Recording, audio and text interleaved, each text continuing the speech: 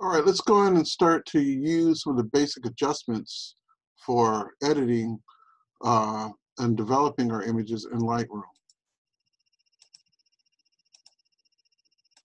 So I'm going to go over to the left, and we're going to go up to the library module. Now let's go to the folder Photos under Viewing.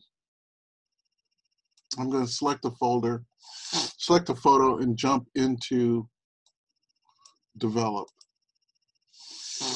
And what we're going to do now is we're going to come down and look at the tabs for basic editing of color.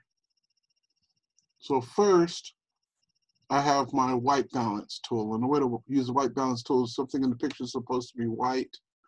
You can find something in the picture that's supposed to be white or neutral gray. You can click on that white balance tool and click and reset it. And so in this case, that's probably accurate, but I actually liked it better with it kind of mysterious with the cool blues and so on, but that may be more accurate.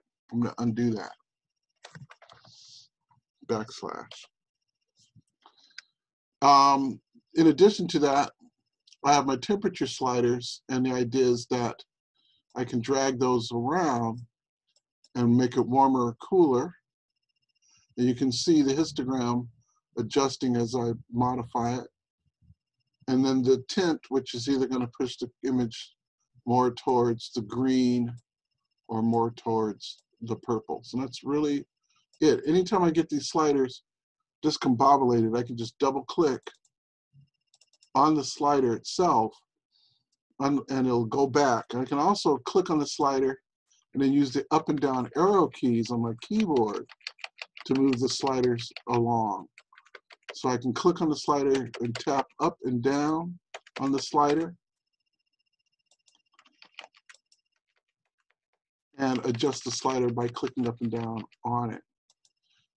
I also have the ability to shoot as shot or make an auto adjustment or a custom adjustment to the image.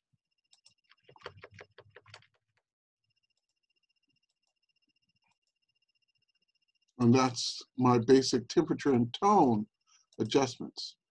Now, what about exposure? Exposure simply makes the image darker or brighter. It's adjusting everything at the same time. Contrast introduces more differences between the image.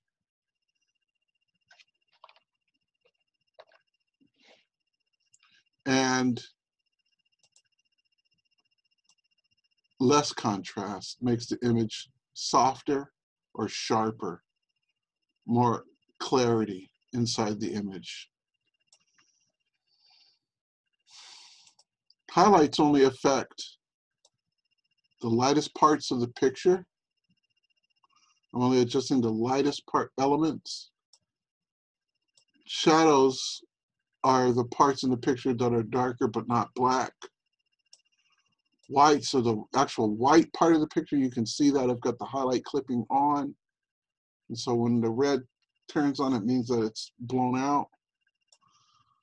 Blacks are the actual blacks that are inside of that image. Let's stop there, come back and work on the next set of sliders in a second.